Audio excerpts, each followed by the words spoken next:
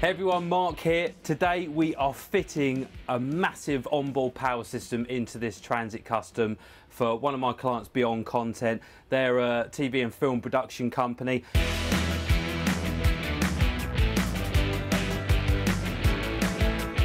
So while we're waiting for the racking to be delivered, we've had to mark out the areas here to show what space we've got to fit this electrical system.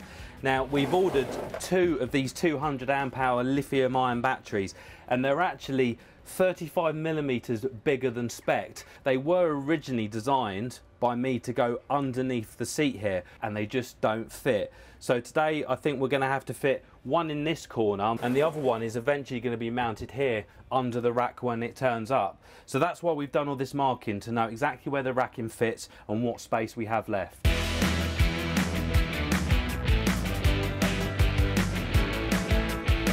Right, so we've just been measuring this entire area to work out where the inverters are going to go. We've got just enough room in this space to create a 55 wide piece of wood, which is going to be the same materials you use for the floor, which means we can hang these 2 inverters up here, and then the charge units are going to sit down here just above the battery. That keeps the cable runs really short. So Matt's just gone off to cut the wood, and then we can measure it up and see how it fits.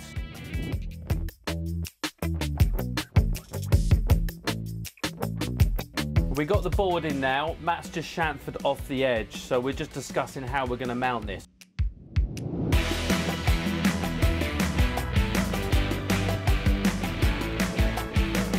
It's a very hot and sweaty afternoon in the back of this black van in the midday sun, but we've got these beauties up on the wall. The next thing is for us to fit these Orion 12 volt to 12 volt 30 amp chargers. Now what these do, they take power from the vehicle battery when the engine's running, and they charge these batteries, a bit like a battery charger you might have at home or in the garage.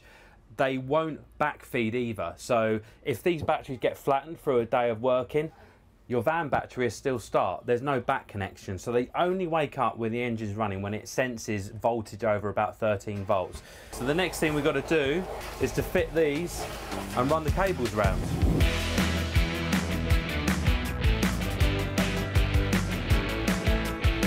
So all the electrics are fitted, the battery to battery chargers are in there, and the proof is in when we're gonna plug this into the system.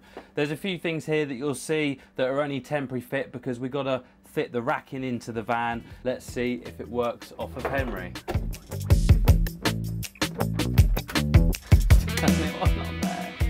Yay! But let's have a look in the back of the van and see what work we've got to do today. So you can see from last time we've got the inverters and batteries here fitted. They were on a temporary fit. They've got to come out today so we can remove the floor. We can then put the racking in for the first time. That's going to be a temporary fit, so we can work out where all the floor bolts and the wall bolts are going to be.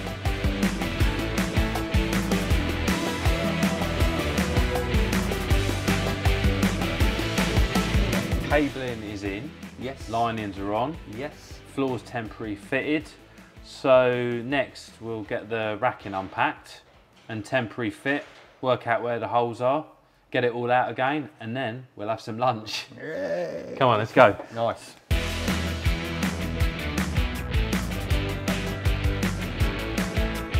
We've got the racking in. We're happy with the position. We've lined it up and measured across. We've marked the floor. Yep. So the next stage for us is to mark the wall out with the wall brackets. Then it's all got to come back out again for us to drill the floor.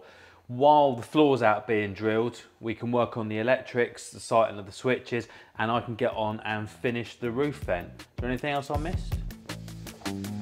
Cup of tea.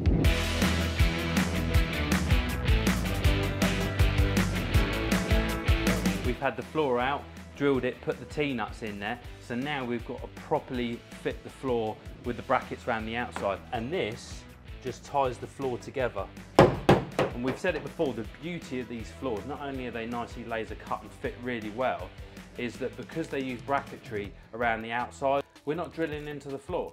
And the amount of times I've taken out a ply-lined floor and wheel arch boxes and there's holes in there. Water's going to get in the holes, it's going to rust the van quicker.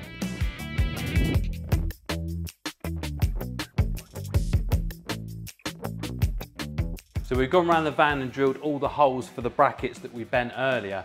Now, what we've got to do is put these nutserts in. They're a great way of being able to bolt stuff to the wall. Effectively, what this does is put a thread into the wall. Now that's going to be really secure. So Nick's asked us if we can put a backboard on this desk. There's multiple reasons. It's to mount a TV screen on, and we're also going to mount the socket there. This is a custom bit. It's not part of the Sortimo racking, but when you come to Whitebox van, you get what you ask for. Next thing we've got going into the van is this thermal roof lining. These can get incredibly hot, especially black vans. So this thermal lining here will help reduce the temperature inside, along with the fan that we fitted in the roof. You see this side, it's got the polyurethane wipe clean. This side, it's got a nice lining reflective. So we're going to get that up into the van, finish up the wiring, and then we're going to be putting the inverter and the batteries back in, ready for the racking for the final fit.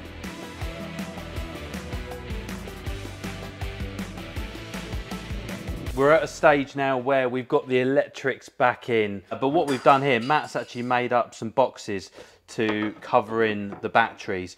We've had to leave plenty of space because there's going to be a lot of heat generated by this system. Now, this was fitted a few weeks ago now. It's been out on test. We know for Beyond Content, they've got plenty of power here. So yeah, it's just about a case of connecting it together now, fitting the final switches just before the racking goes back in.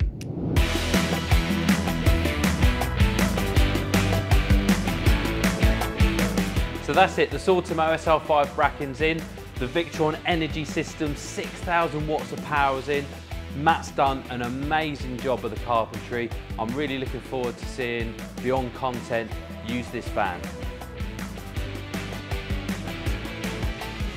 Hey everyone, Mark here from Whitebox, and I am here at the Goodwood Revival 2023. And I've come back to see a van we fitted out last year. And I'm with the man, Steve from Beyond Content. It's nice to see you again. Good to see you. And here we are in the van. Like normally, I only ever get to see these vans when we've just fitted them out, whether it be a plumber or electrician, but this was something a little bit different for us. This is a studio on wheels. Tell us a bit more about what you've filled it with. It carries everything. We can have the cameras in there, we can have the tripods in there, the lights in there, we've got the power, so it means that if we are in the field, we can capture stuff. If we're shooting at night, we can power the lights from it. Because we've put such big inverters in there, yeah, we can run our big cinema lights off it, so wow, it's great. But also as well with the boxes, having them all custom fitted out with everything, I can see if kit's missing at the end of the shoot. And this stuff's not cheap either, is it? No, it's got to be safe, it's got to be protected, and that's the key thing about it. Nothing stays in the van. So within 2 minutes, we can just clip out the boxes onto the car, wheel it out, and it's gone. And it's good. I mean, we do the 3D visuals, so you could actually see what it looks like as well. We changed it 3 or 4 times. You came up with some suggestions, told me that I was wrong on where I wanted stuff from your experience, and it just works now, and I wouldn't change a thing.